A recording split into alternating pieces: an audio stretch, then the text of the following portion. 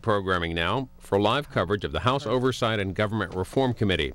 They're continuing to look at the current problems in the financial markets. Today's hearing will focus on the regulation of hedge funds. George Soros is among the witnesses. You'll also hear from former SEC Chairman David Ruder. Congressman Henry Waxman chairs this committee. A programming note will return to our historical programming on Senator Joseph McCarthy immediately after this hearing ends. The collapse of Lehman Brothers and AIG. We learned that these companies took on massive risk.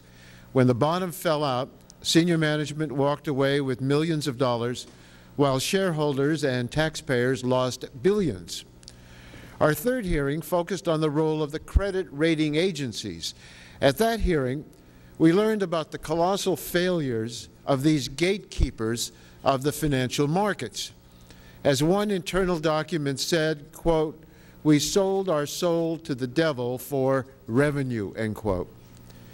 At our fourth hearing, we examined the role of financial regulators. Former Federal Reserve Chairman Alan Greenspan told us that he had identified a flaw in the deregulatory ideology he had championed. Today's hearing has a different focus. The 5 hedge fund managers who will testify today have had unimaginable success in the financial markets. Although there is a variation on how much they made individually, on average, our witnesses made over $1 billion a year. That's on average, $1 billion a year. There are 2 reasons we have invited these hedge fund managers to testify. First, these are some of the most successful and knowledgeable investors in our financial markets. They each have valuable perspectives to share about what has gone wrong and what steps we need to restore our financial system. Second, their testimony and the testimony of the independent experts on our first panel will help the committee to examine 3 important issues. What role have hedge funds played in our current financial crisis? Do hedge funds pose a systemic risk to our financial system? And what level of government oversight and regulation is appropriate? Currently, hedge funds are virtually unregulated. They are not required to report information on their holdings, their leverage, or their strategies. Regulators aren't even certain how many hedge funds exist and how much money they control. We do know, however, that hedge funds are growing rapidly and becoming increasingly important players in the financial markets. Over the last decade, their holdings reportedly have increased over 5-fold to more than $2 trillion. We also know that some hedge funds are highly leveraged. They invest in assets that are illiquid and difficult to price and sell rapidly. And we know from our hearings into Lehman and AIG, combining these factors can cause financial institutions to blow up. And we'll hear today some experts worry that the failure of large hedge funds could pose a significant systemic risk to our financial system. We also know that hedge funds can receive special tax breaks. The 5 witnesses we'll hear from today earned on average of $1 billion last year, yet the tax law allows them to treat the vast majority of their earnings as capital gains. That means that at least some portion of their earnings could be taxed at rates as low as 15%. That's a lower tax rate than many school teachers, firefighters, or even plumbers pay. In our prior hearings, we have focused on what went wrong in the past. Today's hearing lets us ask what could go wrong in the future so we can prevent damage before it occurs. Both types of hearings are essential. We need to understand both what happened and what could happen in order to solve the immense economic problems we are facing. I want to thank all of our witnesses for appearing today. Some of the witnesses readjusted their schedules to testify. They all responded to our requests for documents, and I appreciate their cooperation and look forward to their testimony. I want to now call on Ranking Member Tom Davis for an opening statement. Well, thank you, Mr. Chairman. Thank you for calling the hearing today. Hedge fund losses, and in some cases complete liquidations, are an effect of the current financial crisis. It's unlikely they are the cause. The real origin of this market contraction is the continuing collapse of the U.S. housing market, triggered and fueled by preposterously lax lending standards, loose management, aggressive lobbying, and lavish perks, some at the quasi-governmental giants that dominated the market, Fannie Mae and Freddie Mac. They helped to create and enhance the ravenous hunger for mortgage-backed securities, credit default swaps, and other highly sophisticated byproducts of the housing boom that drew hedge funds into the abyss. As a result, hedge fund redemptions of stocks and other assets will continue to put downward pressure on the market. It wasn't supposed to be this way. Billed as purely private gambles by sophisticated investors, hedge funds now pose very public peril when the bets go bad. Designed as a strategy to reduce investment risk, hedge funds now compound risk when complex deals start to unravel and throw off unintended consequences. Empowered by sophisticated computer models, hedge fund trading was meant to capitalize on, not cause, global market shifts. But now, due to their size and speed, hedge funds often accelerate wild market fluctuations. So when these unregulated private funds become a public problem, many see a need for greater transparency in their operations and tighter regulation on some hedge fund activities. Greater standardization, registration, disclosure, and some regulatory limitations could help the industry mature and survive. Remember, the automobile started out as a purely private, wholly unregulated mode of transportation. But when widespread use of the new and powerful machines began to pose public safety issues, it became necessary to decide, as a matter of public policy, who was qualified to operate a motor vehicle, how fast they could go, where they could go. Well, we seem to be at the same crossroads for hedge funds. With as many as 8,000 funds managing up to $1.5 trillion, hedge funds are said to account for 20 to 30% of trading volume in the United States, in U.S. stocks. They may handle even higher levels of transactions involving more specialized instruments such as convertible bonds and credit derivatives. Their trades can move markets. So this isn't just about sophisticated high-stakes investors anymore. Institutional funds and public pensions now have a huge stake in hedge funds' promises of steady, above-market returns. That means public employees and middle-income senior citizens, not just Tom Wolfe's masters of the universe, lose money when hedge funds decline or collapse altogether. Brittle complexity, huge transactions on computerized autopilot, and other structural inadequacies make hedge funds particularly, sometimes spectacularly, vulnerable to financial contagion, the downward spiral of lost value, margin calls, and redemptions in the desperate search for cash. It's clear investors and regulators need to know more about fund investment strategies, leverage levels, and redemption terms to reduce their systematic risk posed by hedge funds. The hedge fund business model may become a casualty of the downturn, or it will adopt to new global realities.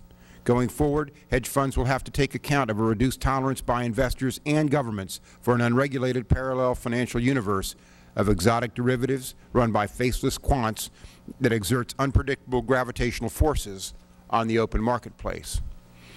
But again, we need to remember, in the larger implosion of the housing market, hedge funds are collateral damage. We should avoid Congress's natural tendency to overreact and bayonet the wounded. Today's witnesses bring extensive expertise and experience to our discussion of hedge funds in the current financial crisis. We appreciate their testimony. Thank you very much, Mr. Davis. I'd like to introduce the four members of our first panel. Professor David Reuter is a professor at Northwestern University's School of Law and served as chairman of the SEC under President Reagan from 1987 to 1989. Professor Andrew Lowe is director of the Laboratory for Financial Engineering at the Massachusetts Institute of Technology's Sloan School of Management. Professor Joseph Bankman is the Ralph M. Parsons Professor of Law and Business at Stanford Law School, and Mr. Houman Shadab is a senior research fellow from the Mercatus Center at George Mason University. I thank each of you for being here. It's the practice of this committee that all witnesses testify under oath, so I would like to ask if you would please stand and raise your right hands. Do you solemnly swear the testimony you'll give before the committee will be the truth, the whole truth, and nothing but the truth? Thank you. The record will indicate that each of the witnesses answered in the affirmative. You have prepared statements for and we will insert your complete statements in the record. What we'd like to ask each of you to do is to try to limit the oral presentation to around 5 minutes. We won't bang you out of order after 5 minutes, but there is a clock that will be green for 4 minutes, orange for the last 1 minute, and then it will turn red. And when you see that it's red, we would like you to then consider wrapping up the presentation to us. Professor Reuter, there's a button on the base of the mic. I'd like to ask you to press it in and pull it close enough to you so that it will pick up everything you have to say. But we're pleased to hear from you first. Chairman Waxman, Congressman Davis, and committee members, I'm pleased to be here today. Hedge funds are risk takers. They seek greater than market returns by identifying pricing anomalies, by engaging in hedging strategies, by using leverage, and by investing in derivative instruments. Hedge fund investments and hedging activities make positive contributions to capital formation, market liquidity, price discovery, and market efficiency. Hedge funds, however, may pose risks to investors and to the financial markets.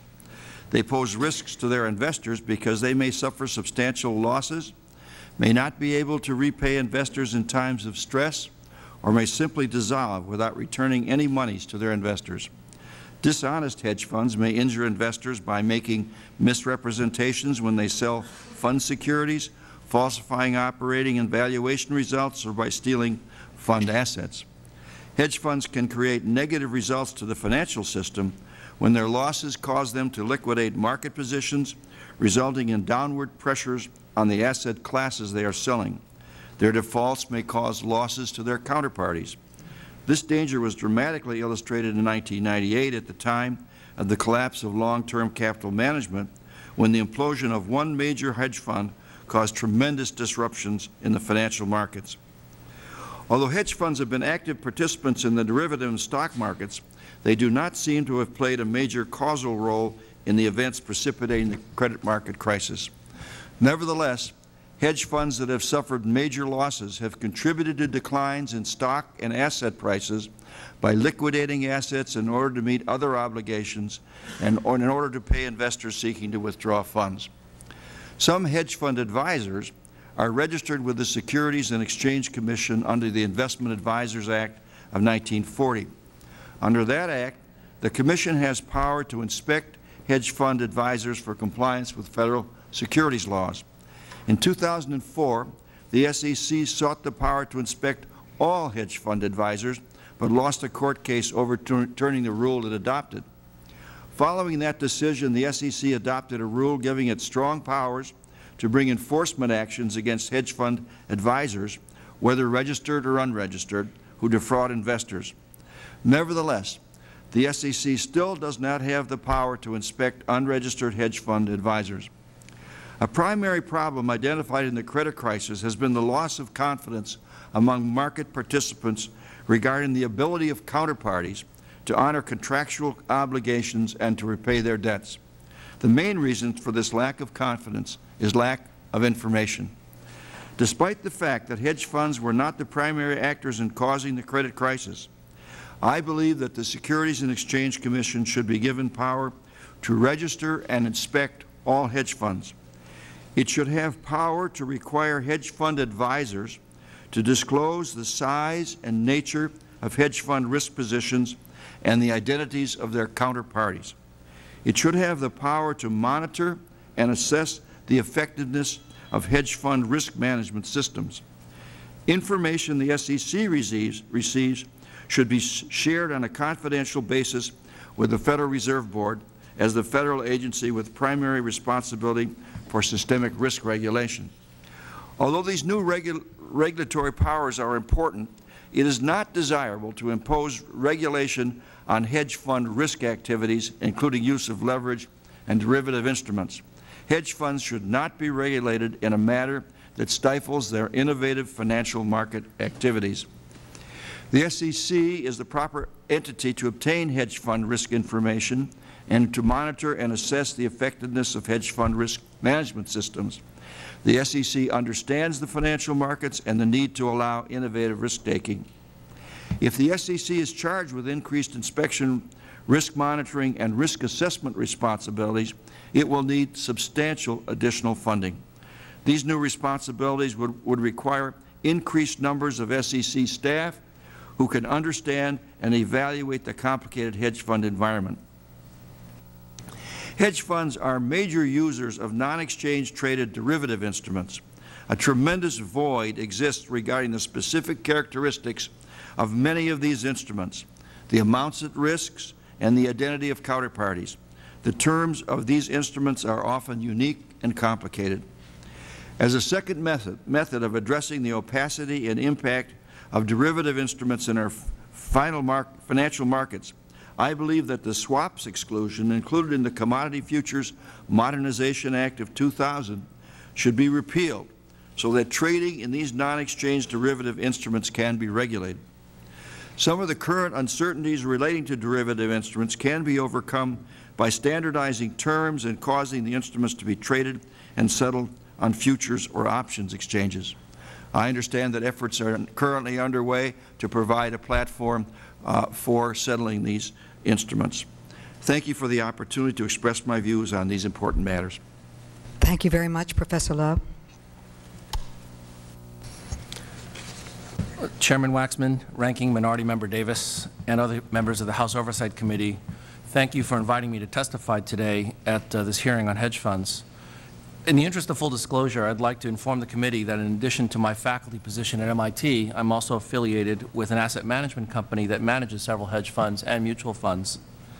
I realize that the committee has a number of questions for the panel, so I'll keep my introductory remarks brief. Over the past 10 years, much of my research at MIT has been focused on hedge fund industry. Part of that research has been devoted specifically to Madam hedge Chair, funds. we have the witness either, I'm not sure if your mic is on or you're not close enough to it. Sorry. No problem. Yep. Thank you very much. Thank you. It used to be the case that systemic risk was the exclusive domain of central bankers, macroeconomists, regulators, and finance professors had little to do with the subject. But the events of August 1998, the collapse of LTCM and other hedge funds that year, showed pretty clearly that the hedge fund industry does have an impact on what we think of as systemic risk. Since then, the hedge fund industry has grown even bigger, and it's become even more important to the growth and operations of the global economy. And that's no exaggeration. Hedge funds control approximately $1.5 trillion of capital, but which is more like $3 trillion with leverage. Now, that's come down quite a bit from just a year ago when it was $2 trillion of assets and $5.5 trillion with leverage. And this decline is likely to imply several thousand hedge funds going under between the years of 2007 to 2009. Hedge funds are now involved in virtually every aspect of economic activity, investing in every kind of market and asset, making loans for all purposes, including mortgages, engaging in market-making activity, financing bridges, highways, tunnels, and other infrastructure in many countries, and even providing insurance. It's the hedge fund's ubiquity, size, leverage, illiquidity, and lack of transparency that creates systemic risk for the financial system. Hedge funds now provide many of the same services as banks, but unlike banks, hedge funds are not regulated. They're outside the Federal Reserve System, which you may recall was originally set up to deal with systemic risk in the banking industry. Like banks, hedge funds provide liquidity, but unlike banks, they can withdraw that liquidity from the marketplace at a moment's notice. Like banks, hedge funds use leverage, but unlike banks, they face no limits other than those imposed by their prime brokers and counterparties, nor do they face any capital adequacy requirements, which means that hedge funds can get wiped out completely. But of course, investors are prepared for that. And when hedge funds were a cottage industry consisting of small boutiques, that wasn't a problem. In fact, that was very positive for the economy because there are some risks that only hedge funds are willing to bear. But when hedge funds become too big to fail, that poses a problem for the financial system. As the hedge fund industry has grown, so too has its contribution to systemic risk. And as early as 2004, my co-authors and I uncovered indirect evidence for increasing levels of systemic risk in the industry due to apparent increases in assets under management, leverage, illiquidity, and correlations among hedge funds in commercially available databases. And I realize that this hearing is about hedge funds, so that's been the focus of my comments and my written testimony. But in the interest of fairness, I should point out that While hedge funds have taken on many of the same functions as banks over the last decade, thanks to the repeal of the Glass-Steagall Act in 1999, many banks have now become more like hedge funds. And over the past decade, commercial banks, investment banks, and hedge funds have been locked in heated competition with each other, all fueled by investors, including pension funds, sovereign wealth funds, and government-sponsored enterprises, seeking that extra bit of yield in a frustratingly low-yield environment. This economic free-for-all between banks, hedge funds, government-sponsored entities, and Wall Street is one of the main reasons for the magnitude of the current financial crisis. In my written testimony, I provide several concrete proposals for addressing these issues, but let me mention two that pertain specifically to hedge funds. While I've written about the possibility of systemic shocks emanating from the hedge fund industry, the fact is that we cannot come to any firm conclusions because we simply don't have the data. Hedge funds don't have to report their monthly returns to any regulatory authority, much less details about their risk exposures. So my first proposal is to require all hedge funds or their prime brokers to provide certain risk measures to regulators periodically and on a confidential basis. And I give examples in my written testimony of the types of risk measures that would be most useful from the systemic perspective. My second proposal is to create an investigative office like the National Transportation Safety Board to examine every single financial blow-up, not just the headline grabbers, and to produce publicly accessible reports on what happened, how it happened, why it happened, who caused it to happen, and how to keep it from happening again. With greater transparency into the hedge fund industry and a better understanding of blow-ups that contribute most to systemic risk, both the public and the private sectors will be much better prepared to handle any financial crisis now or in the future. Thank you.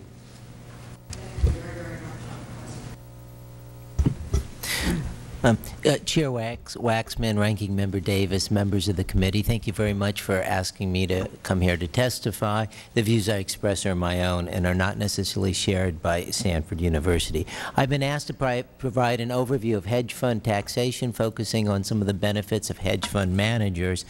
My testimony, however, will also include private equity fund compensation agreements and tax benefits, since they're quite similar. Managers in both these fields receive a management fee, typically set at 2% of the amount under management. They also receive a profits interest, typically set at 20% of the fund's profits. The profits interest is sometimes called a carried interest or simply a carry. The management fee is taxed as ordinary income. The profits interest is taxed as capital gain if and to the extent the fund itself is recognizing capital gain. If it's long-term capital gain, that's at a tax rate of 15% as opposed to the 35% maximum tax rate on ordinary income. In addition, carry is exempt from payroll tax. The benefits of this treatment have been estimated at over $30 billion over the next 10 years. However, as I note in my written testimony, most of the benefits of this treatment probably accrue to the private equity side of the ledger rather than the hedge fund side of the ledger. That said, the hedge fund and private equity industries to some extent overlap. Hedge fund managers do benefit from this preference, and change in trading strategies might make this preference even more important in the future. In my written testimony, I express my belief, and I believe the belief of an overwhelming majority of my colleagues and tax scholars, that this preference is misguided. The way to think about it is to think of the choice our sons and daughters face when they decide upon a career. If they're smart and ambitious, they might become doctors or scientists or lawyers. These occupations and countless other occupations are going to produce income that's taxed at ordinary income rates. Alternatively, they could go into the fund industry and recognize some, and in some cases most of their income at capital gain rates. That's simply unfair. It violates a common sense maximum that if you have two people earning the same amount, you ought to tax them at the same rate. It's also inefficient. It reduces the size of our economic pie by distorting the career choice our sons and daughters are going to make. It's sometimes argued that hedge fund managers ought to be, and private equity managers ought to be compared to entrepreneurs. As I mentioned in my written testimony, I don't think that comparison is apt. Hedge fund managers are more similar, I think, to investment bankers or to executives at public companies, all of whom recognize income at ordinary income rates. There are other arguments made in defense of the current tax treatment. It's said, for example, that this is recompense for the risk fund managers managers take, that it's a good way to favor certain industries or to subsidize investment in general. As I note in my written testimony, I believe all those arguments are incorrect. I'd be happy to discuss that with the members in question, period. The capital gain preference isn't the only tax preference hedge fund managers receive. They've been able to defer recognition of gain, to refer tax on their management fees simply by leaving those fees in the fund, and they've also been able to defer tax on the income those fees have generated. Tax applies only when the managers have decided at their election to withdraw the money from the fund. The value of this benefit has been estimated at about $20 billion over 10 years.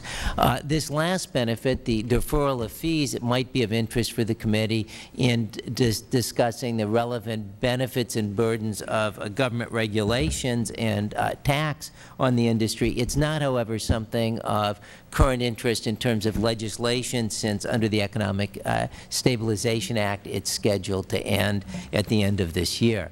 However, the tax benefits of carry still remain. The House has voted in June to tax all carry at ordinary income rates. That was a measure I supported. Unfortunately, it died in the Senate. I'm hopeful that the members here and the House in general will again reenact that measure. In my written testimony, I suggest that the drafters look at the remarks of the New York State Bar Association as to how to draft that provision, and hopefully this time it will make it through the Senate and become law. Thank you. Chairman, Ranking Member Davis, and distinguished members of the committee. It is an honor to testify in this forum today about the relationship between hedge funds and the financial crisis, and a privilege to join such a distinguished panel. My name is Human Shadab, and I'm a Senior Research Fellow at the Mercatus Center, and a participating scholar in the Center's Financial Markets Working Group. The Mercatus Center is a university-based education, outreach, and research organization affiliated with George Mason University. My own research focuses on financial regulation. I was asked to testify today on certain aspects of the role of hedge funds in the financial crisis. I also have submitted written testimony which provides more detail and background. There are three important findings I would like to share with the committee. First, hedge funds did not cause the financial crisis and are in fact helping to reduce its damage and save taxpayers money. This may seem surprising, but in fact hedge funds have historically made markets more stable and have helped their investors conserve wealth in times of economic stress. In other words, hedge funds are often less risky than mutual funds. A typical hedge fund strategy seeks to achieve higher risk-adjusted returns, but not necessarily higher returns than other investment vehicles. And in fact, throughout this crisis, hedge funds have conserved wealth much better than mutual funds have. Second, short selling by hedge funds has helped draw attention to the poor investment choices made by financial companies in recent years, but did not cause them to collapse. When hedge funds short sell the stocks of unhealthy companies, they help to divert capital from companies that are fundamentally unstable. This not only prevents stock market bubbles from becoming worse, but it helps to ensure that companies that are making good decisions are rewarded and are better able to provide stable, long-term jobs for their employees. Third, existing laws and regulations should be strictly enforced against hedge funds and their managers, and these include laws prohibiting fraud, insider trading, abusive short selling, and other types of market manipulation. But changing how hedge funds are regulated could actually undermine the interests of investors and heighten economic instability. While it may be easy to lump hedge funds together with the financial institutions that were directly involved with this crisis, we must be very careful to make the appropriate distinctions to ensure that policy responses to the crisis do not undermine the ability of the economy to recover. So what is a hedge fund? A hedge fund is a private investment company that makes frequent trades in stocks and other financial instruments and compensates its manager in part with an annual performance-based fee, typically 20% of profits. Hedge fund managers also typically invest in the funds they manage. This compensation agreement leads hedge fund managers to strike a relatively healthy balance between risk-taking and risk management, and as empirical research has found, to make the survival of the hedge fund a greater priority than earning performance fees. Now, it may come as a surprise to some, but hedge funds are not even actually a part of corporate America. Hedge funds often take aggressive action against company executives they think are paid too much or are not properly running their companies. Importantly, when hedge funds get other companies to more properly manage their businesses, hedge funds help those other companies provide more stable jobs for their employees. Now, the financial crisis is the result of distortions in the mortgage and banking sectors, and would have happened even if hedge funds had never existed. Indeed, hedge funds were never the major purchasers of mortgage-related securities. The major purchasers were banks, insurance companies, pensions, and mutual funds. The most meaningful role hedge funds have played during the financial crisis has actually been to dampen its cost to the economy. Large numbers of hedge funds, worth a total of approximately $100 billion, have increasingly been purchasing poorly performing assets, such as mortgage-backed securities, and are helping to reduce the need for economic bailouts funded by taxpayers. Indeed, just yesterday, the Treasury Department announced that it may start requiring companies that receive government funds to first raise private capital. Many hedge funds may be poised to provide such capital, as a recent estimate found that the hedge funds are currently holding about $400 billion in cash. Given the massive losses that have resulted from the financial crisis, our system of financial regulation certainly needs rethinking. Yet, based upon the empirical evidence, changing the already substantial body of law applicable to hedge funds will not stop this crisis or prevent another one from happening.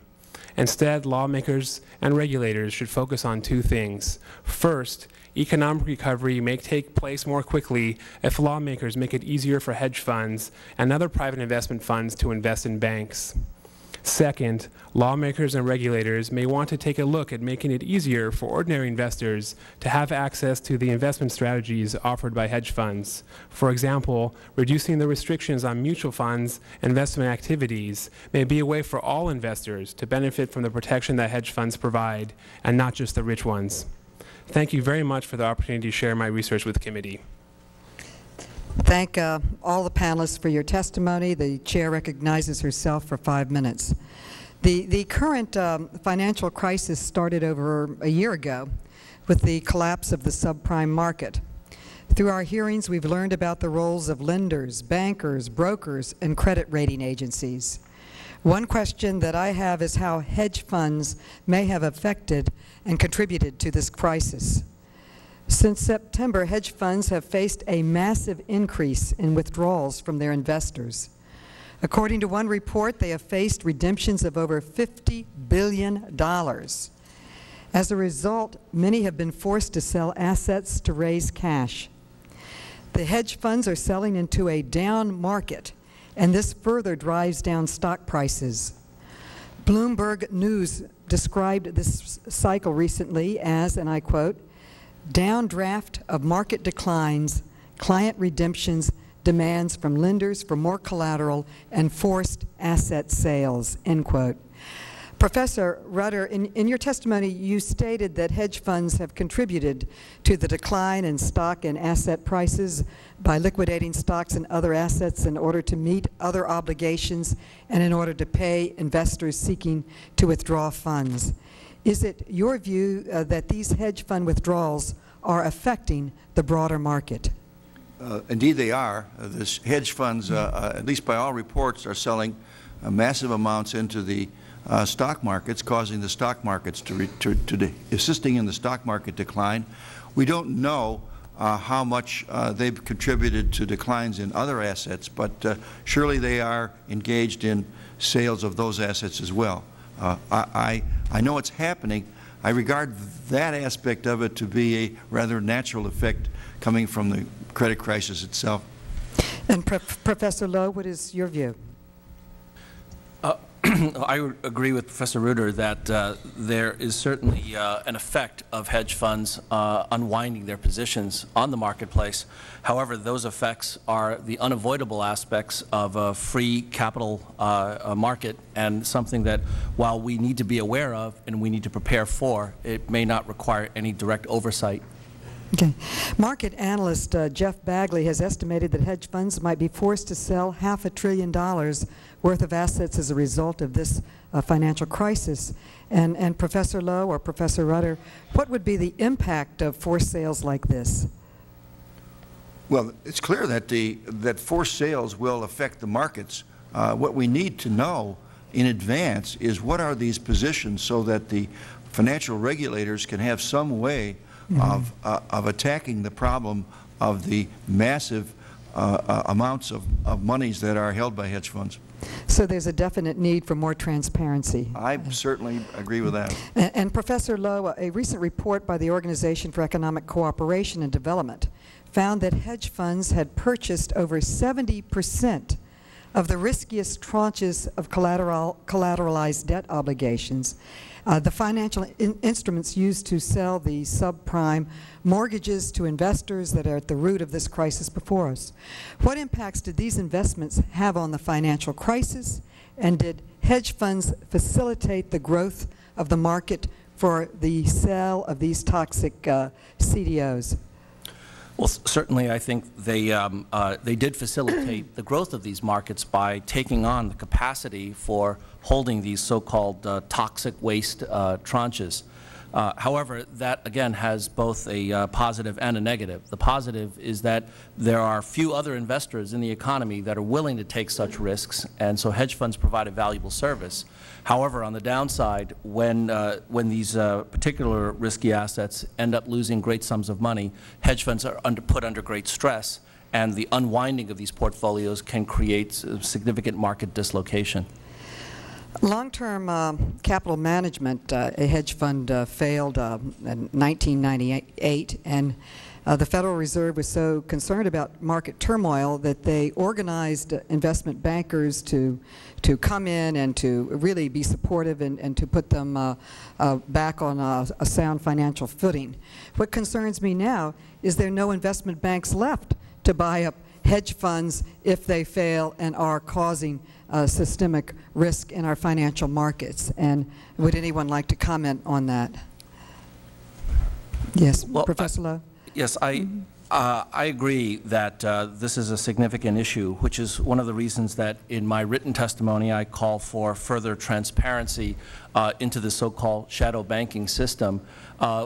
It's not at all clear that we need more regulation. I think it is clear that we need more effective regulation, but it's difficult for us to propose what that effective regulation looks like unless we have more transparency into the hedge fund industry. With that additional transparency, we can develop a sense of what exactly is needed. Thank you very much, and I recognize Ranking Member Davis for 5 minutes. Well, thank you. Thank you very much, Ms. Maloney. Do all of you believe that hedge funds are adequately regulated, and could you also comment on the adequacy of the disclosure requirements for these entities? I know you touched on it in your statements, but well, I would be pleased to expand on that, Congressman Davis. There ought to be some way in which the aggregate risk positions of the hedge funds and the risk positions of their counterparties are revealed to a central regulator. I don't really know what the central regulator will do, but it is impossible for that central regulator to take adequate steps to forestall calamities without having that information. So the first step has to be an inspection system, an assessment system, and as my prepared testimony says, I think that the SEC should, or someone like the SEC should have an opportunity to look at the risk management systems of the hedge funds in order to see that they are not engaged in steps which are going to create the kinds of calamities we've had. Professor Long. Well, Congressman Davis, I think that the possibility of legislating losses away is obviously impossible and unwise. Dislocation comes not from losing money, but from the wrong investors losing money. And if we provide greater transparency to the marketplace, I believe that a great deal of the problems that we've been facing will take care of themselves to a large degree. However, there is no mechanism currently for that information to be provided to the public or to regulators. So I agree with Professor Reuter that we do need to have a mechanism for providing that level of transparency. Beyond that, I think it's very premature to be able to say what kind of regulations should be imposed. Thank you. Professor Bankman? Yeah. You want to no, I'm just a tax expert. You don't want my opinion on that. Okay. Mr. Shadow. I think one of the underlying assumptions is that somehow all of these risks are out there in the economy and are known by some parties, and the only issue is just simply gathering them in a centralized source and then making decisions on that basis. The problem with that perspective is that the risks that hedge funds and their counterparties pose to their economy are A, very highly complex, and B, constantly changing. And in fact, in 2006, Federal Reserve Chairman Ben Bernanke rejected a proposal to create a centralized database of hedge fund positions for a couple reasons, one of which being that type of information, in order to be gathered, would be required to be gathered from all financial participants in the economy, not just hedge funds, but also banks, their lenders, their counterparties, and even investors and creditors to some extent too. Second of all, when that type of information is created by regulators, it creates a false sense of security among market participants that these risks are adequately being monitored and managed. And in fact, to a large extent, the reason the investment banks took on so much leverage and collapsed was because market participants were under the false assumption that the Securities and Exchange Commission, through their Consolidated Supervised Entities program, was monitoring the risks of investment banks to their investors into the economy, but it was not doing so.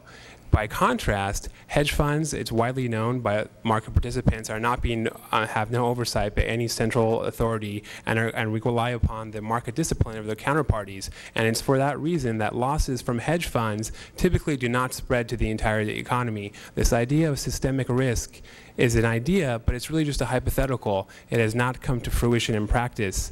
A much more instructive example of large hedge funds collapsing is not long-term capital management in 1998, but actually Amaranth Advisors, which happened in 2006. That hedge fund was much larger by at least $2 billion than long-term capital management. It disappeared almost virtually overnight, or at least within 1 week, and the markets didn't even notice. Why? Because Amaranth and its counterparties were engaging in proper risk management, and it's true that investment banks are no longer there to provide capital to purchase failed hedge funds, but other hedge funds are there to purchase each other's. And in fact, as we speak right now, new hedge funds are being launched, which really displays and reflects the vitality of that industry compared to, for example, the banking sector, and I haven't heard many banks being created in recent times. Thank you. Thanks.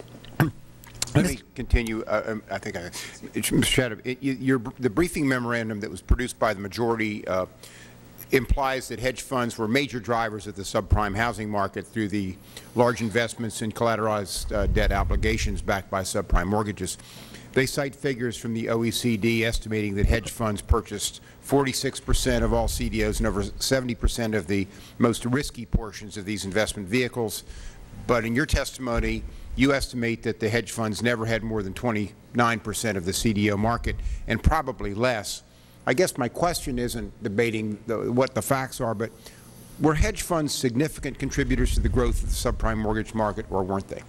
No, they were not. And this is not just based upon the numbers. We take a step back and think, what is the purpose of a structured investment vehicle, a special purpose vehicle that's going to put together a collateralized debt obligation? The purpose of that vehicle is to provide higher interest rates paid out by investment-grade securities for institutional investors, such as pension funds and insurance companies, to be able to invest under a certain class of security that has a certain safety rating, but nonetheless gives them a higher grade. Hedge funds have no genuine interest in purchasing CDOs, because the CDO is to some extent another private investment fund. If hedge funds want exposures to those types of risks, they can buy the underlying bonds or what have you. And in fact, the reason hedge funds concentrated their investments in the riskiest tranche was because that's first of all, it's an equity tranche, which pays out a much higher interest rate because it is more risky.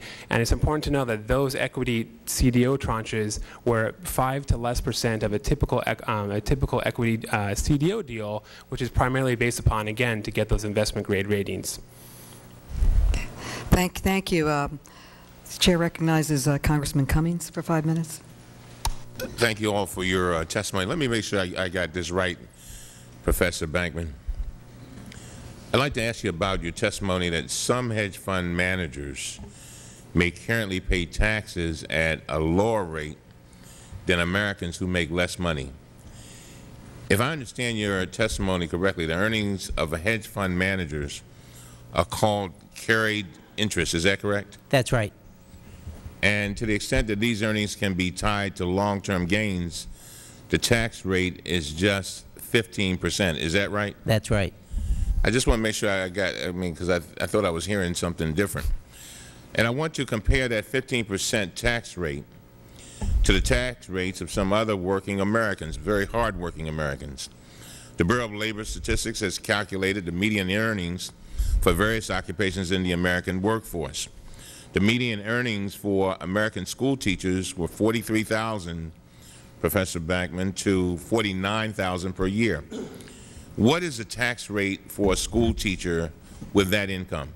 Well, if it depends on their marital status, but if they're single, the 25% rate would start at about $32,000, I believe. So they would be paying tax at 25% on that income, and there would be payroll tax they would be paying too. So it would be a 40% higher rate that is 25 as compared to 15. Jesus Christ. The median earnings for a firefighter was $41,190. His or her tax rate would also, I think, be around that 25% range that you just talked about. Is that right? That's right. Now, the median hourly earnings for a plumber, I'm talking about plumbers here a lot lately, were $20.65 per hour, and that's about $41,000 per year. That's also taxed about at the 25% rate. Is that right? That would be right. Of course, there may be deductions from that too, so we may be slightly overstating the rate on some of those cases. Well, let me ask you this way. So Joe the plumber is being taxed at a higher rate than Joe the investment banker. Is that right? Is that a fair statement? Well, that would be true if it were Joe the fund manager. The investment bankers actually don't get that break. Okay. So the fund manager? Yes. All right. Now, Professor Bankman, does this seem fair to you? No. On the average, the witnesses on the next panel made over $1 billion. $1 billion in 2007. Yet at least some portion of their earnings is being taxed at just a 15% rate. Is that fair? No, I don't believe that's either fair or efficient. And why do you say that? Let's concentrate on the word efficient. Why do you say it's not efficient? Well, a fundamental goal of tax policy is to try to tax everything at the same rate. Otherwise, the tax system interferes with the flow of labor, the flow of resources. So it's inefficient to give a tax break to one occupation as opposed to another. We ought to start them off at the same rate, and we can all debate what that appropriate rate is, but nobody has ever offered a reason why this one slice of highly paid professionals should be taxed at a lower rate than other slices of either highly paid or less highly paid professionals. Is there something that makes these guys so special that they get this 15% rate? I mean, because I'm sure people like Joe the plumber and others would like to try to get into that category. I mean, is there something special about these guys? Well, and ladies? The rate has a long historical explanation to it, which doesn't make hedge fund managers that benefit from the rate special, but does give a little bit of an explanation how we, to some extent, slipped into a situation where so many of our most highly paid members are getting preferential tax treatment. Well, let me just say this. This Congress, the House twice voted to close this loophole, and it would have generated more than $30 billion in tax savings, according to the Congressional Budget Office. Unfortunately, this provision has not been passed by the Senate, and it was opposed by the Bush administration. I hope we can correct this injustice once and for all next year. Would you agree? Yes. All right, I see my time is about up. I yield back. Thank you very much. Congressman Issa. Thank you, Madam Chair. Welcome all of you to the Ways and Means Committee. It's very clear we've moved on to tax policy, and I'm actually glad we are, because I think it reveals what we're in for in this Congress and the next Congress. I'm a member of Congress who got my capital gains treatment under the old tax law when I sold my business and came to Congress. So I didn't get the 15%, and I did pay 10% or so to the State of California in addition. But let me just go through a couple of assumptions here, since we're playing tax policy. Professor Bankman, you lumped together the LBO firms, like the one that bought out my company, and the hedge funds. Now, isn't it true that a leveraged buyout firm, in fact, is a classic? I mean, these types of firms buy a company, they put skin in it, and over a long period of time, or sometimes short, they hope to get a capital gains. Isn't capital gains over a hold of more than 1 year, by definition, yes or no, the existing tax law? Yes. Okay. So we'll just assume that you didn't really mean to say people who buy whole companies, you know, should be somehow not entitled to this. That's not the loophole that I think Mr. Cummings was going to close. Let me go through another question. You talked about a banker. I'm sorry, I apologize, a doctor. Isn't it true that if a doctor forms a medical practice and builds it up and then sells it, he gets capital gains treatment on that? That's yes or right. No? Okay. So the doctor really does have the same opportunity. He just has to avail himself of it.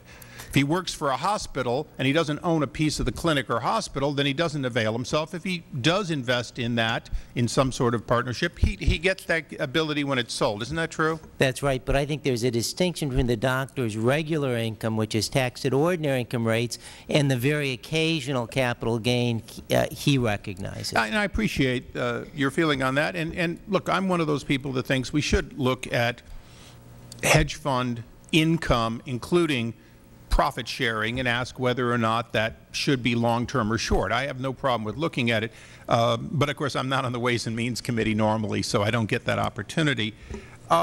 Let's go through a couple of other things. And by the way, Professor Bankman, thank you for supporting the flat tax. I appreciate that we should all be taxed at the same rate, and we shouldn't use tax policy to manipulate the economy. Unfortunately, the Congress historically has not agreed with that, and they've micromanaged it in the other Ways and Means Committee. Professor Reuter, I guess, you sort of alluded to the problems of lack of regulation, the SEC not getting authority. I just have a brief question. Would you agree that a size for SEC filing and regulating of hedge funds so as to take the small firm, let's say you have 2 clients, and no matter how much money, it's just 2 clients that you're investing on behalf of, that those wouldn't be sensible for a hedge fund or any fund to have to report to the SEC. But if you had 2,000, you probably would fit. Would you say that there are numbers, let's say a dozen or more clients and more than $100 million under management, that would trigger a SEC requirement? It is possible to arrange regulation in that way. The Investment Advisors Act today, the legislation of right, today, I believe it has 17. Well, I'm not talking about numbers of people, but there's an inspection split between the states and the SEC at $25 million. If there's less than $25 million under management, it's not regulated by the SEC. And I would support that kind of distinction. It's just a matter of deciding what the number is. Is it 25 million? Is it 100 million? But one has to come to some conclusion about that. I appreciate that, and I think you're right that we do have to, if we regulate, we do have to recognize that we can't regulate every entity. Mr. Shaddup, I've got a couple of questions that you're probably very equipped to answer. First of all, you know, this whole question of hedge funds, isn't it true that hedge funds normally hedge both, if you will, long and short, and as a result, when they unwind, they tend to unwind more neutral than other long-only investments? That's fair to say. That's correct. Okay. And isn't it true that some of the biggest investors in hedge funds are union pension plans and even state plans, that they will have a percentage, usually 5% or less, but a percentage they're putting in hedge funds?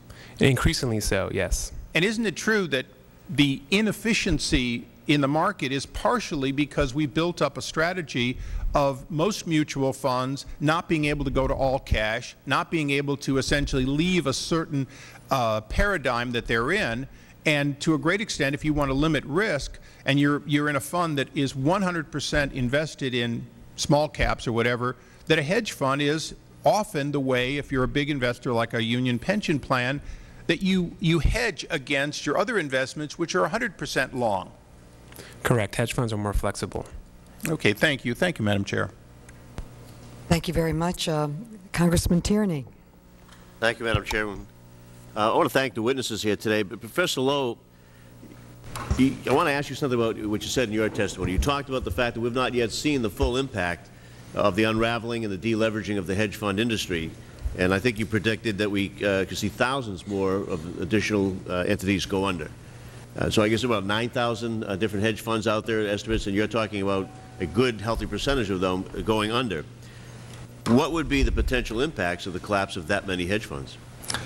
Well, it's hard to say because, as I mentioned in my testimony, we don't have a lot of information about their holdings, their leverage, the counterparties, or other aspects of their exposures. I suspect that a large number of them will be taken over by larger financial institutions, so the impact for those may be relatively minimal. But there may be a small number of very large hedge funds that have a variety of different counterparty relationships that could cause some market dislocation. And that's really the purpose of transparency, is to be able to tell whether or not we're looking at a significant event or not. I think the general perception of the public with respect to these hedge funds is that if they go under, so what? They're super rich people who understand the risk, they're somewhat sophisticated, and what do we care? But I've heard, discussed here in some of your testimony that increasingly state and local and private pension funds are invested in them. So we really have a concern here about ordinary people involved in this, whether they know it or not. Retirees, students, it could be millions of other citizens that are getting affected by that. So tell me what the impact is if they go under. How does it affect Main Street? Well, clearly there's going to be losses faced by individual investors because one of the largest amount of assets that have come into the hedge fund industry over the last 5 years is from pension funds. So there will be an impact there. The question, though, is really whether or not that impact is anticipated or not. I mentioned earlier that dislocation happens not when losses occur, but when losses by individuals that are not prepared for those losses occur. The hedge funds that invest in the worst risk tranches, they are prepared for losses. But when money market funds, pension funds, mutual funds invest in AAA securities that then lose substantial value, that's really the cause for dislocation. And that's where the transparency aspect comes in, I suspect that. But transparency you're talking about is disclosure to the SEC in a sort of a confidential way. That's right. What transparency is there to investors from these hedge funds? My understanding is that you could invest in this hedge fund and have no particular rights to be able to get information as to just what the investments are, what the circumstances are. Is that correct? That's right. Let the buyer or let the investor beware. So here you have a pension fund investing in a hedge fund. Not only is whoever's managing the pension fund unaware, but certainly the investors, the pensioners or whatever, are totally unaware. Do you think that that continues to hold as a good policy, or do you think that there ought to be more transparency to the investors from the managers of these hedge funds? Well, for the most part, investors would probably not be able to make use of the kind of transparency that I'm proposing to the regulators. Most investors delegate their decisions, particularly involving sophisticated and highly risky investments like hedge funds, to professional managers. So the managers and the ultimate institutional investors, I think, would have the responsibility to monitor those kinds of risks. And of course, the regulators will be focused on a different issue, which is the risk to the entire financial system. Is it too late for transparency to even help individuals who belong to a retirement fund that is invested in hedge funds that may go under at this stage? I don't think it's ever too late. I think that additional transparency, even now, will provide some sense of what we're likely to expect to see over the next year or two, and that could help investors with their own planning for financial market dislocations yet to come. Does anybody on the panel recommend any stronger intervention on behalf of these pensioners or the state, local, or private pension funds that are being invested in hedge funds and that may stand the prospect of losing significant amounts of money if as large a proportion of the hedge funds go under as some have predicted? I would just like to say that it's very atypical, in fact unheard of, for hedge funds not to make substantial disclosures to their investors, especially when they are institutions like pension funds. Hedge fund investors typically demand quite a bit amount of information from the fund, and funds, in order to compete for investor wealth, will make substantial disclosures, and in fact more disclosures, and in fact higher quality and more easily understandable disclosures than mutual funds make to their investors. It's actually much easier to be able to contact and have a discussion with a hedge hedge fund manager about your investments in the hedge fund as opposed to a mutual fund manager. Yeah, that's interesting, Mr. Shab, because some of the information we looked at in the second panel on their funds disclosed very little information. Very little. Professor Lowe, would you agree with that? I mean, it's not like they give out very specific, detailed information to their investors. Well, that's right. I think it depends on the hedge fund, but by and large, hedge funds are not obligated to provide transparency to investors, and in many cases, that's one of the reasons managers decide to launch hedge funds as opposed to mutual funds. It's to protect their proprietary information that they are using to make money for their investors. The gentleman's time is finish your statement, and then your time is expired. I wanted to add one more comment to Congressman Tierney's question about pension funds, which is that one issue that we haven't talked about today is the impact of potential hedge fund failures on the PBGC's ability to make good on pension fund claims. The PBGC recently has faced significant losses because of their internal investment policies that might actually hamper their abilities to make good on these guarantees, and that's an issue that I think we need to consider. Thank you. Thank you very much. Congressman Souder. Thank you very much. I would like to continue to follow up a little bit with Professor Lowe, because you have in your written statement an extended discussion on risk. And it seems to me that that's one of the fundamental questions here. In a general way, other than temporary aberrations, do you know of any where the yield was disconnected from the risk? In other words, hasn't the markets accurately reflected that whenever you got a higher yield, you took more risk? That's typically been the case, yes. And wouldn't it also be true that the more you invested in economies that were kind of away from established economies, you would assume there would be higher risk? That's right. And wouldn't you assume that the less transparency there would be higher risk? That's right. In other words, if you're a doctor or a lawyer and you're investing in a fund that isn't very transparent, I would think that you would assume in any logical way that you were taking more risk. You should. That's correct. And now what becomes fundamental here, and what a lot of people, and understand I voted for both versions of the rescue package, but there's a lot of bitterness in my district in Indiana, which is relatively conservative, and as we see other parts of the country struggling where they got great rewards and now are getting penalized, and expect the rest of us to pick up some of their risk because they don't want to assume that the risk. Now in your written comments, you more or less compare that you say people have a propensity to irresponsible behavior, more or less comparing drunks, people who drink too much and go out and drive, to some of the people here who weren't paying attention to the risk part. But then those of us who don't get drunk and go out and drive are now expected to bail them out. And this is why there's so much anger at the grassroots level, because there seems to be a disconnection from reward and risk, because in fact not everybody took those kind of risks. Not everybody invests in the higher risk parts. In this risk, as we look at the debate over hedge funds and other things, how much do you believe this risk was a question of the mortgage market then being the core of all the other questions? Well, I think that certainly the mortgage market was the epicenter for this series of losses, and there's a fundamental issue about how those markets grew so quickly over time without the proper infrastructure to be able to support that. The idea behind regulation is to try to correct those kinds of market failures. Do you believe that the securitization of the credit card market is starting to look like what happened in the mortgage market?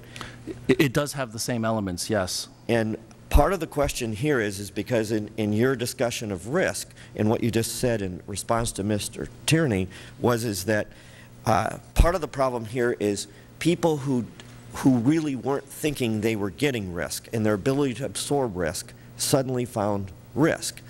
The question there is where were the pension managers? In other words, part of the debate here is how much does government provide the regulation? And I mean, I have a business degree and a management degree, and the more we have these hearings, the more I'm thinking is, did people pay any attention in class? Did any of them really know what being a manager means? That maybe an individual goes out and gets drunk and drives. Maybe somebody does irresponsible behavior, but that's why you hire pension managers. Where were they? Well, part of the problem that I mentioned in my written testimony is that we didn't have enough expertise in financial markets to properly assess these risks. Let me interrupt a minute.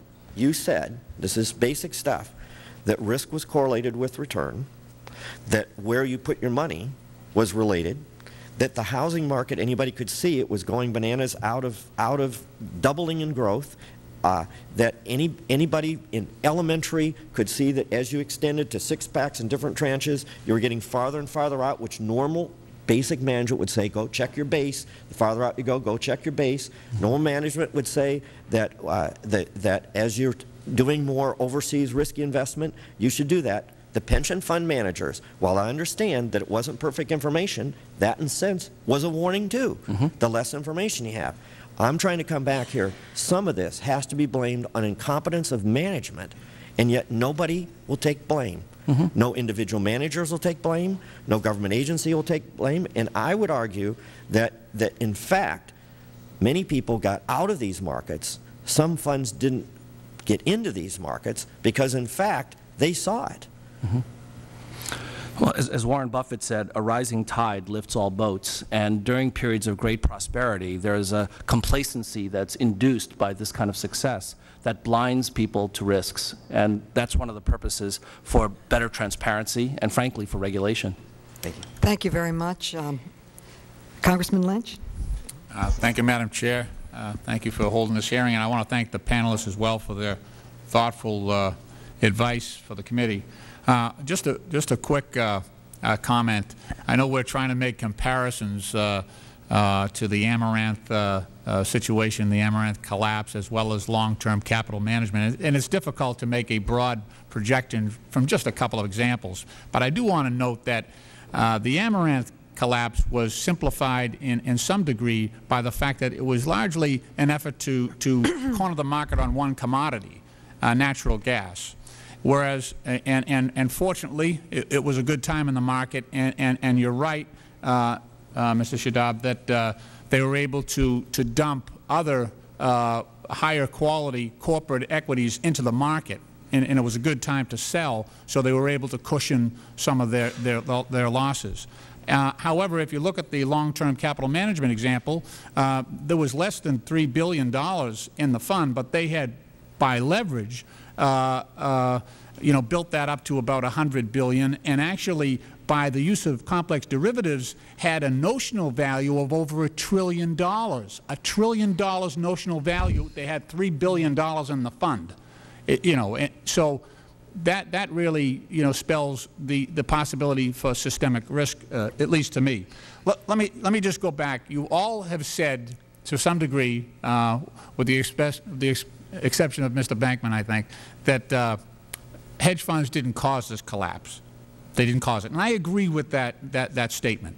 However, I want to ask you, do you think that the structure and the opacity and let's remember now, hedge funds have purchased the vast majority of these complex derivatives and CDOs. They are the major purchasers here.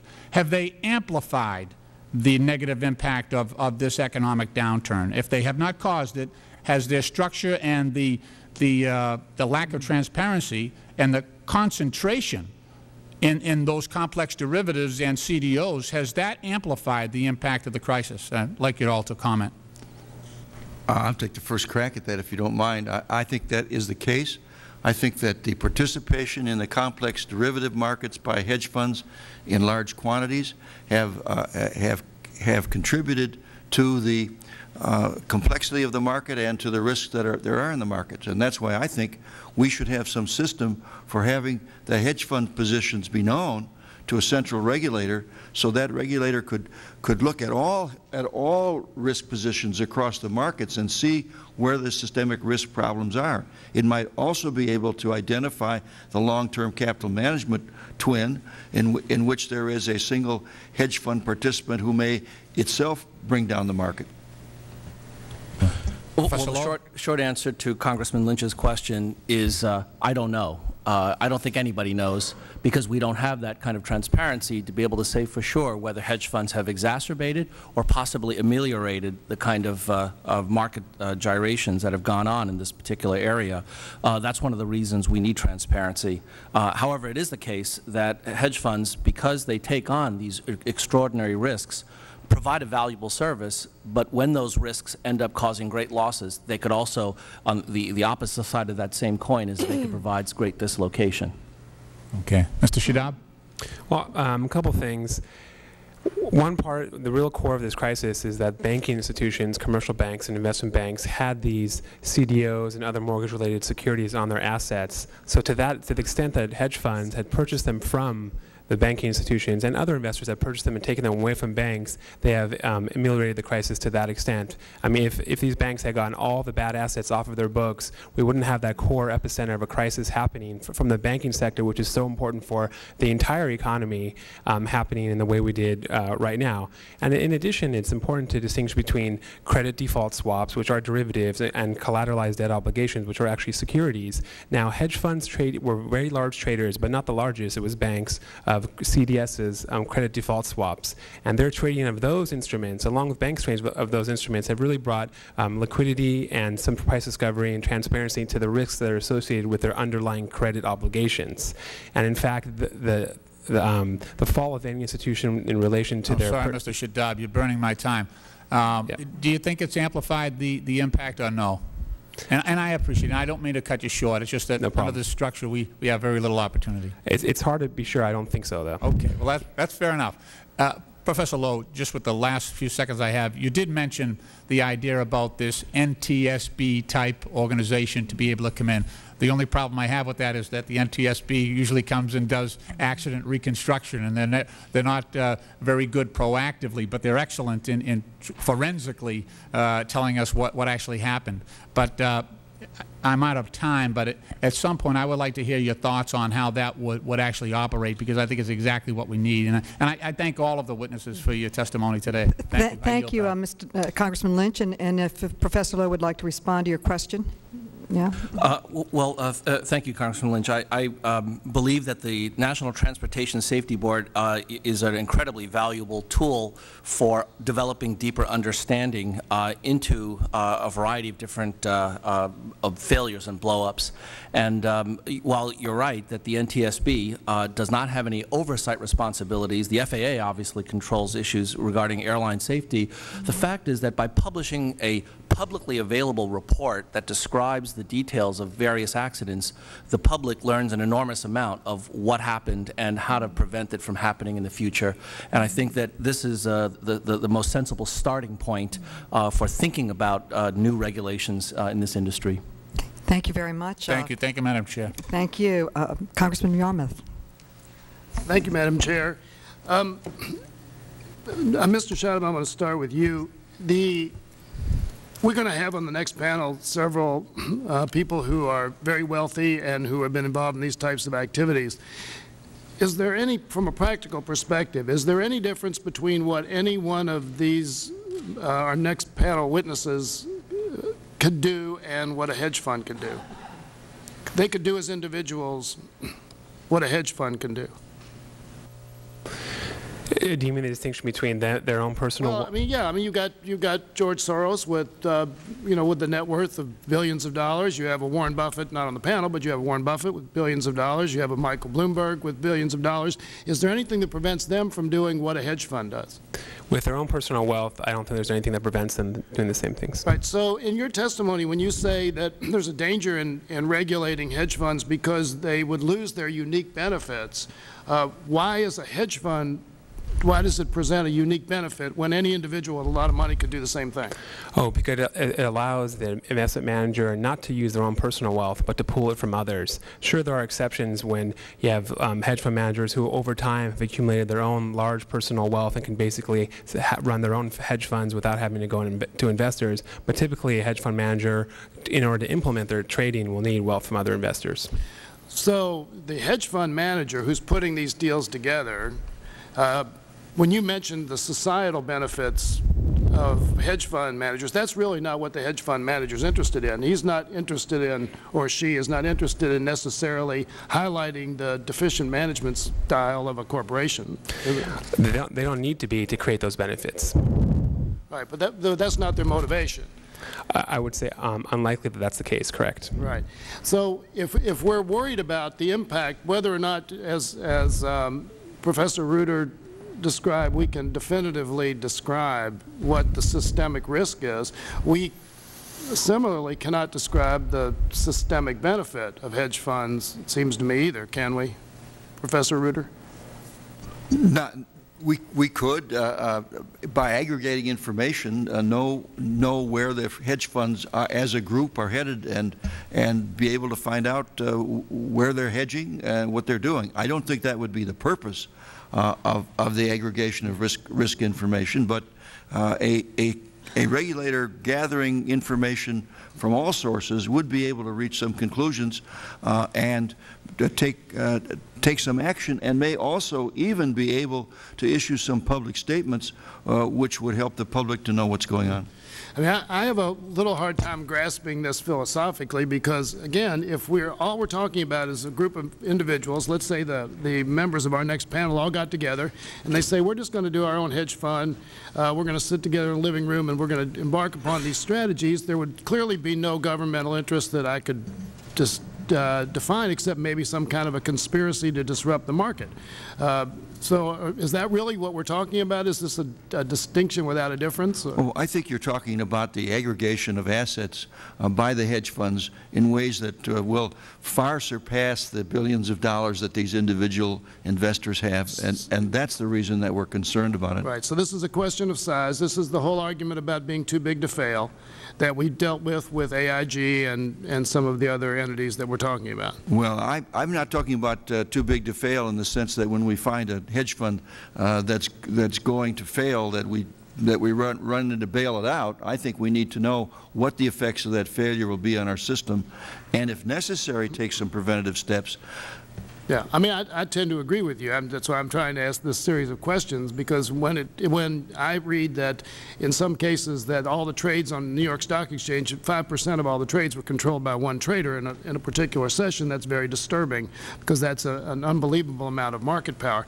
I want to ask one question of Professor Bankman also. I have a friend who's a person I call upon to discuss these things. He's a master of the universe. He will remain nameless.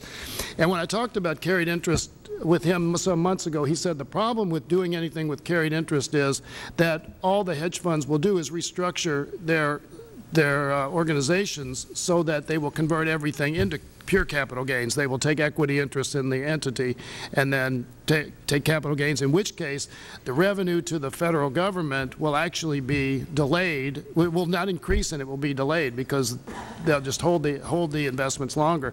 Do you have a response to that argument?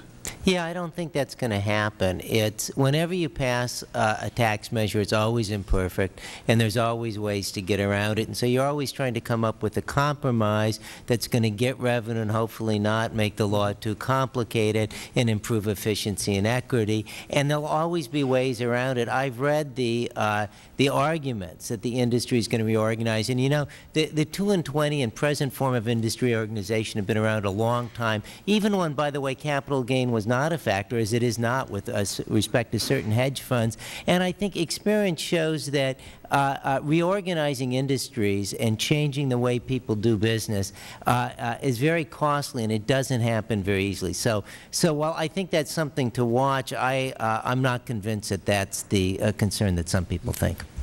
Thank you very much. Chairwoman Norton. Thank you, Madam Chair. I'm interested in a subject that's raised time and time again during this crisis, and that's the notion of regulation. It appears that we may have moved out of the mode we've been in, a kind of to be or not to be, to regulate or not to regulate, that is, to something we don't hear a lot of discussion about. If you're going to regulate, how are you going to do it, who's going to do it, not a lot of meat on those bones. Indeed, there may be a contest among various agencies. So I looked at your testimony. Let's start with you, Professor Liu. You raised the idea, and it's interesting, you say that one would have to expand the scope. Of course one would. One doesn't think of the Federal Reserve as such a regulatory agency. But you raised the notion of the Federal Reserve as the direct oversight agency for at least the largest of these funds.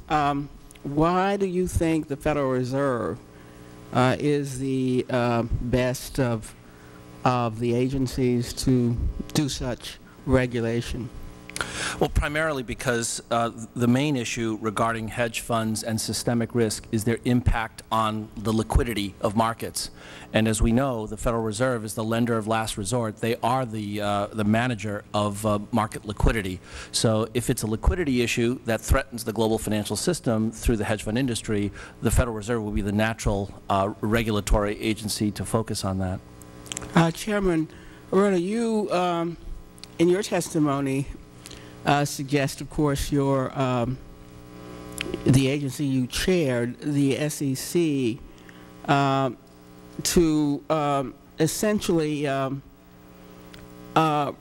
register, have hedge funds register with the SEC. How do you think a rule to register with the SEC would improve its ability to monitor and think this crisis now would help to reduce the systemic risks we've seen? Well, first of all, I think that the registration provisions ought to extend to hedge funds as they do not under the current law. Secondly, the registration would allow the SEC to engage in inspection activities, but currently they do not have the power, even in the inspection of investment advisors, to seek risk management information. And I would expand that inspection power so that they would be able to go into a hedge fund advisor and find out what are the risk management systems that are being used, what are the nature and extents of the risks, and who are the counterparties. And that would help the SEC, first of all, to make some judgments about whether the risk management systems are good, and secondly, to pass information on to a central regulator, such as the Federal Reserve Board, to aggregate that information and come to some decisions about how to manage the liquidity risk of the economy.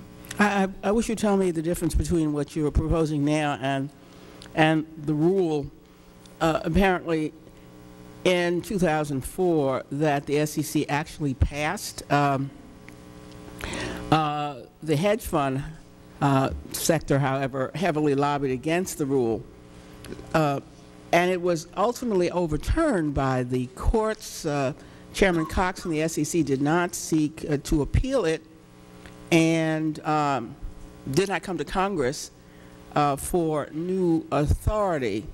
So the SEC, I take it, has no authority now, not even the authority under that rule. And what's the difference between that rule and the rule, if any, that you have in mind? Well, the Goldstein case overruled the SEC's attempt to have inspection rights over hedge fund advisors, and the Commission did not appeal that ruling, but it did. Did you support that rule? Yeah, yes, I support the fact that they should have inspection right over all hedge fund advisors, and as I've said, I think that's going to take congressional action, and I think that the inspection power ought to be increased so that they are able to get the kind of risk management information that's needed to protect the society. Well, Professor Lowe, do you see this kind of marriage between the SEC and the Federal Reserve that could come out of listening to both of you, that the information would be passed on to the Federal Reserve, and then you'd have a regulatory setup that we could have confidence in? Well, no, I don't, Congressman Norton. I feel that there's a different purpose for registration under the 40 Act, which is investor protection. Investor protection is a separate issue from systemic risk. And I believe that even now, if you asked all hedge funds to register under the 40 Act or under the Investment Advisors Act, they will not provide the kind of information that we need in order to get transparency. So transparency is not enough. You need somebody to be a regulator, and you think that should be the Federal Reserve? That's right. Could I just comment? What I'm saying is you need to have an expansion of the inspection power. The Federal Reserve already can receive information from the banking sector, and the Federal Reserve's administration of the banking sector has different objectives than the SEC's regulation of the security sector. The banking system banking regulators are concerned about safety and soundness of banks. The SEC is concerned about the capital markets and the matter of risk-based activities. I think we need two regulators sharing information rather than a single regulator. Professor Lowe, would you like to respond to that? Well, so it's always dangerous to disagree with a former chairman of the SEC, but let me say that I think the information regarding systemic risk is different from the information under the Investment Advisors Act. And with regard to garnering information about systemic risk, it's possible to obtain that not necessarily directly from hedge funds, but from the prime brokers that have all of the positions, all the leverage, and all the counterparties among the hedge funds. So it is now possible to obtain that information very efficiently from a very small number of prime brokers. Thank you very much, Madam Chair. Mr. Cooper is recognized for 5 minutes. Thank you, Madam Chair.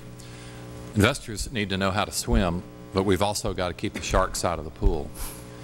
When you have large pension funds investing in hedge funds, shouldn't there be truth in advertising so that they know whether it's a true hedge fund or whether it is not hedging at all, but in fact speculating heavily?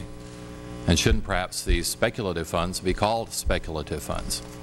But the current situation with trade secrets and a black box surrounding the true investment strategy, pension managers don't really know whether they're getting hedging or speculation. Professor Lowe? Well, I would argue that it's always a good idea to have truth in advertising, and certainly that applies to the hedge fund industry as well as any other. Another example of truth in advertising is money market funds that have the $1 NAV, but in fact don't have that kind of guarantee for that $1, and they break the buck. That's another example of less than truth in advertising. What about volatility-only strategies? You know, the roller coasters we've seen in the market, 500-point swings in a day, that's neither long nor short. Is that productive behavior? When Joseph Schumpeter said capitalism is the process of creative destruction, he really didn't endorse the roller coaster at the same time, did he? Well, in a way, I think Schumpeter did, because his argument is that free-flowing capitalism is going to require occasional blow-ups just like what we're going through now. And out of the ashes, a much stronger capitalistic system should arise. But why not 1,000-point swings in a day or 2,000-point swings? Wouldn't that be even more productive? Not necessarily. It depends upon whether the underlying economics justifies it. But as I said, if you have the proper disclosure for investors, if they're prepared for those kinds of swings, then that would be fine. If can be the longest word in the English language. What about wannabe hedge fund managers? Not just rogue traders, but folks inside perhaps large commercial banks who get enough leeway to pretend they're hedge fund managers. How significant a sector would this be, and how dangerous are they? Well, clearly that does pose a danger, but hopefully over time those managers ultimately get weeded out. And the process of hedge funds closing and new hedge funds rising, I think really underscores that kind of birth and death process.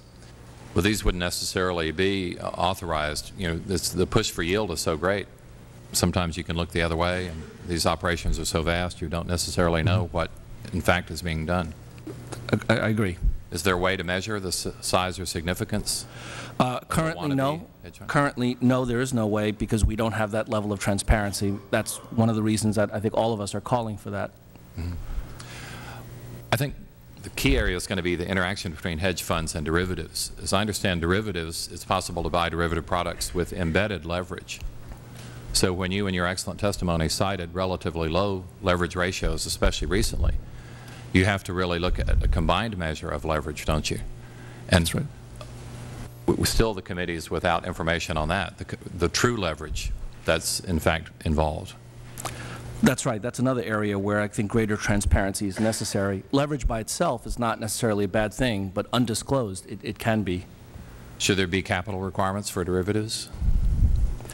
I agree with Mr. Reuter that we need to have organized exchanges, standardized contracts, and a clearing corporation for certain OTC derivatives like credit default swaps. How are these hedge funds going to operate without investment banks, now that all the major investment banks have converted into bank holding companies? And I guess the real question is, how are they going to operate without the deep capital markets that they were accustomed to? Well, hedge funds are nothing if not adaptive, and my sense is that they will certainly adapt to this new economic reality very quickly. In fact, I believe that they already have, and new hedge funds are being started to take advantage of the kind of opportunities that are presented by current market conditions. I see that my time is expiring. Thank you, Madam Chair. Thank you. Mr. Sarbanes. Thank you, Madam Chair. Thank you all for your testimony. I wanted to get to this concept of the sophisticated investor a little bit more, because it's sort of the underpinning of the original exemptions from these statutes that are quite old now and must have been based on premises and a rationale that is obsolete in many ways. And, you know, as I listen to this discussion, the exemptions are designed for people who are sophisticated, for institutional investors and so forth. But it seems like the standard for exemption oughtn't to be so much the sophistication, although I'd like you to tell me if you think, Professor Bankman, for example, whether anyone can be sophisticated enough these days to warrant an exemption. But the standard maybe ought to be not how sophisticated you are, in quotes, but you know how much, what kind of investments you're holding. You know, who's giving you their money to invest, and how much damage can you do with it. So speak to that, because I think that is going to reassessing this concept of the sophisticated investor may be the foundation for the overall redesign of the regulatory framework in this particular arena. So maybe you could talk to that. I think you probably don't want the tax guy on the panel, so so I think I should throw that to my colleagues here. Okay. Probably. Well, the Securities and Exchange Commission has recognized the need for higher dollar limits to create a threshold for accredited investors, and it has a proposal that is it has made but has not adopted, saying that you have to have $5 million in investable assets in order to become a sophisticated investor and be able to invest in pooled vehicles. That's a very good step in the right direction. The problem is, as we begin to say who's sophisticated and who's not sophisticated, it's not always that dollar levels are going to be the determining amount.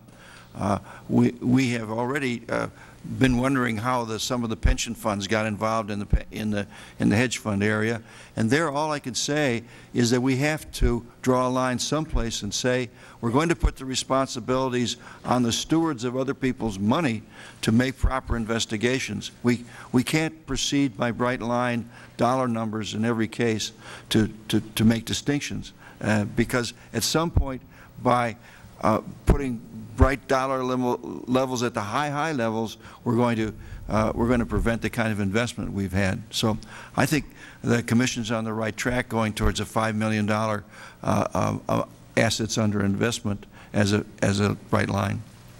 Professor Lowe, do you want to talk about this sophistication concept? Sure. Yeah. in financial markets, there's a common risk of confusing your W-2 with your IQ. Just because you are wealthy does not necessarily make you sophisticated. So I've always thought that the sophisticated investor threshold was really more about the ability to withstand losses. But I think when it comes to institutional investors where there's a fiduciary responsibility, for example, pension plan sponsors, it may make sense to actually impose some kind of an educational minimum so that we can be assured that a pension plan sponsor that has fiduciary responsibilities to pension plan participants would be investing wisely. Yeah, I guess what I'm struggling with is you're looking at this in terms of what the burden is on the investor to demonstrate their sophistication. And I'm thinking about it in terms of the arena into which that investor goes and whether that arena is regulated. The concept seems to be that once a group of people are determined to be sophisticated, then you're going to let them into a ring that is completely unregulated because they're sophisticated. But you may be letting them into a ring where they can do a lot of damage, where they can run over a lot of innocent bystanders and so forth. So that standard ought to be operating more than it has in terms of deciding whether to regulate that area.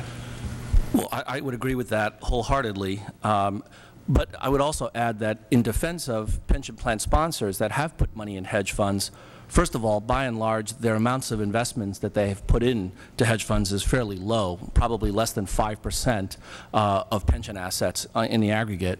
Second, if you look at the performance of hedge funds as a category, as a broad group, for 2008, hedge funds are probably down on average 10% to 15% for the year, whereas the S&P is down about 30 to 35% for the year.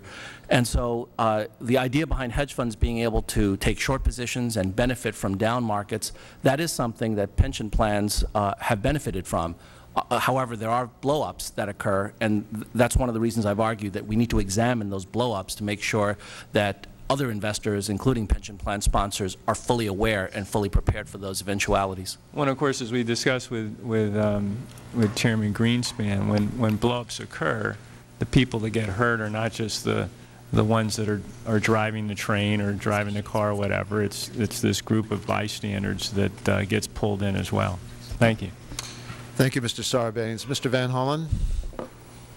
Thank you, Mr. Chairman. Thank all of you gentlemen for your testimony. Professor Reuter and Professor Lowe, I had some questions related to your proposal to require greater transparency. I think we've talked a little bit about the history of efforts to provide greater transparency and reporting requirements, for example, putting hedge funds under some of the reporting requirements and jurisdiction of the SEC, both to protect investors, including, as we've heard, lots of pension funds, as well as to address the potential for systemic risk and have an early warning system to detect that. Let me just take that one step further. Assuming we change the law and provide for greater transparency and allow the SEC to get this information, I understand you're suggesting on a confidential basis, what powers would you suggest the SEC have when it looks at that information and says that either the investors are at risk or you face a systemic risk? Would you be proposing the SEC also have additional powers, for example, changing leverage requirements with respect to a particular hedge fund if, based on the information they collect, they say, hey, we got a real problem here? What additional powers would you give to the SEC if they reveal, through their investigation, a serious threat either to the investors or a systemic risk? I am not suggesting that the SEC be given that kind of power. I think the SEC should learn what the management systems are, inspect those management systems, risk management systems, and criticize the way they're operating. With regard to the broad information about leverage, about risk positions, I think that should go to a regulator such as the Federal Reserve Board, which would then be able to aggregate that information and make take some steps regarding the entire economy. I think it would be wrong for the result of this regulatory reform that we're going through to have some government agency try to tell investors what their leverage should be. The exception of that, of course, is in the banking area, where the banking prudential regulators do impose leverage requirements. But I think for the high-risk individuals, including the hedge funds, we should not be doing that. Okay. Well, at this point, I think it would be premature for me to propose any kind of additional powers to be granted to the SEC or any agency, since there's so little that we know about this sector. But as a hypothetical, if the kind of information that Professor Reuter and I have proposed to be disclosed shows a very large and isolated risk for one or two too big to fail organizations, at that point, it may be the case that the Federal Reserve would be called in to impose either capital adequacy requirements or maximum leverage constraints on that too big to fail institution. But that's still very much a hypothetical. Right. Well, let me just follow up a little bit on that point. I mean, does the Federal Reserve today would have the power to go and do that now, or would you have to? So let me make sure I understand both your testimony. You, Professor Reuter, wouldn't give that to the SEC, and I understand, Professor Lowe, you would say that if the SEC found something that might be, a big problem to the economy, they would then go to the Federal Reserve. But would that require, let me just make sure I understand, would that require that Congress provide the Federal Reserve with additional authorities with respect to hedge funds in this area to take action? I believe so. I believe so, too. It probably should be the Federal Reserve, but you have the Treasury blueprint talking about a market stability regulator, somebody that might play that function. I happen to think the Federal Reserve is the right agency to do that. Okay.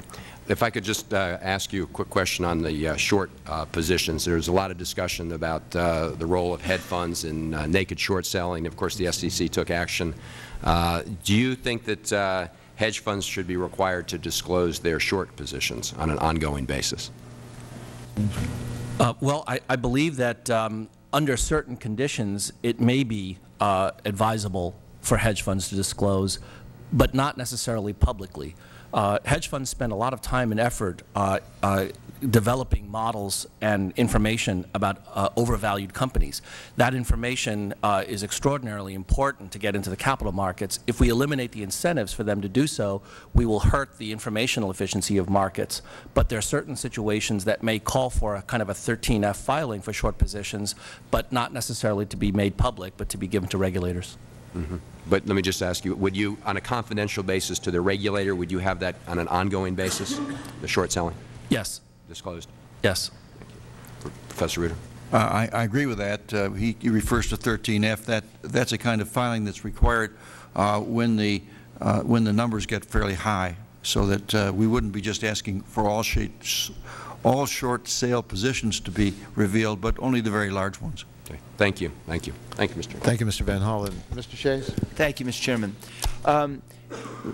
Let me ask you this basic question. What is the greatest value? I realize you can't repeal the law of gravity, so I'm not looking to get rid of hedge funds, but tell me the greatest advantage or value to society of hedge funds and the greatest disadvantage of hedge funds. I'd like to go down the line. Well, the hedge funds provide liquidity to the system because they invest and they sell short. They provide price discovery by choosing the way they invest.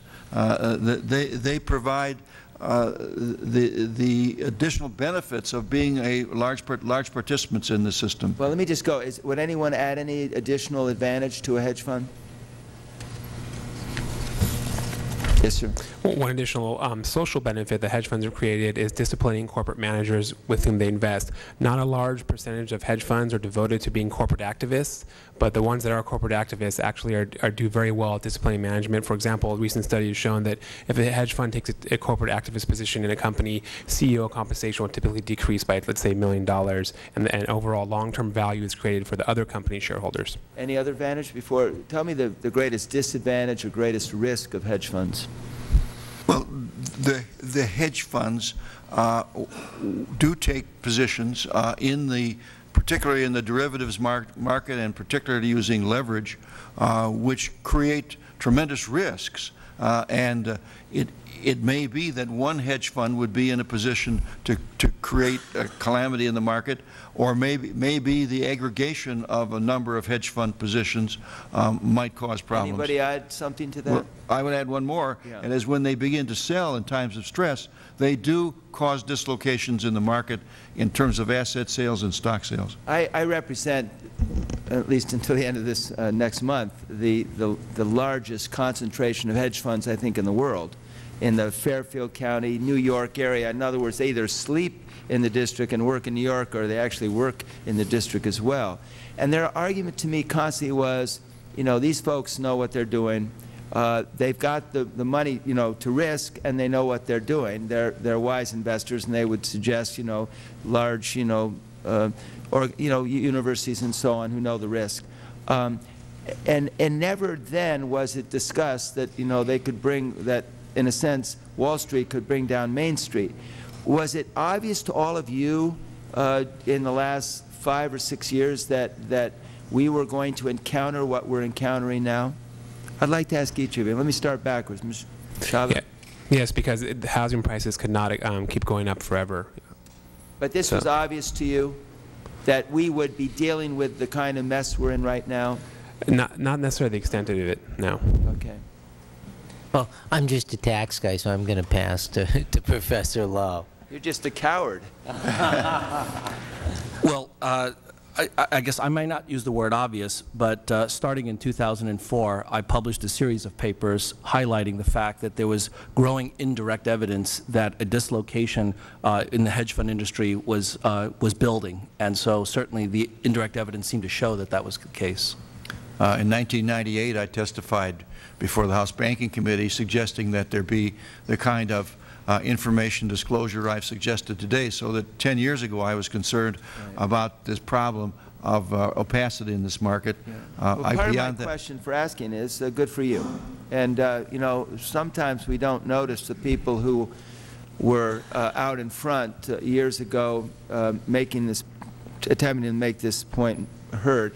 Head of Lehman Brothers, Dick Fuld, in a hearing before this committee, laid a large deal of blame for Lehman's collapse on hedge funds shorting the stock. Would any of you care to comment on that? I think that's sort of reversing the cause and effect. A prominent hedge fund manager, David Einhorn, back in March of this year, he called out Lehman Brothers' financial statements and saying, wait a second, you're not being fully disclosing all your risks with investors. He sold the stock short. So it was really, I think, the problem was Lehman Brothers, not the short sellers. They attracted the short sellers because of their financial mismanagement. So the bottom line is you don't agree? Correct. Okay. I would say don't kill the messenger. Okay. And I don't know. Don't kill the messenger. Who is the messenger? The messenger in the sense of the short sellers that are trying to get the message across that a company is overvalued. Is it necessary to increase regulation on hedge funds, or would creating an exchange for derivatives trading be sufficient? I think the creation of of standardized derivative contracts and this clearing and settlement and exchange trading would be a very fine step in the right direction. We've also had, and we are having today, steps towards creating a clearance and settlement platform for derivative contracts. I think that's a very good step in the right direction to overcome the opacity and counterparty risk problems we have. I agree, but I don't think that we know whether or not it would be sufficient. Okay, fair enough. I think that goes too far to push all derivatives onto a centralized exchange. I think the only problems we've had with credit default swaps is really their involvement with insurance companies and monoline insurers, not the typical derivatives trader. Thank you, Mr. Chairman. Thank you, Mr. Shays. All members having asked questions, I want to thank this panel for your testimony. It's been very helpful to us, and we appreciate your being here. We're going to take a 5-minute recess while we seat the next panel. So we'll reconvene in 5 minutes.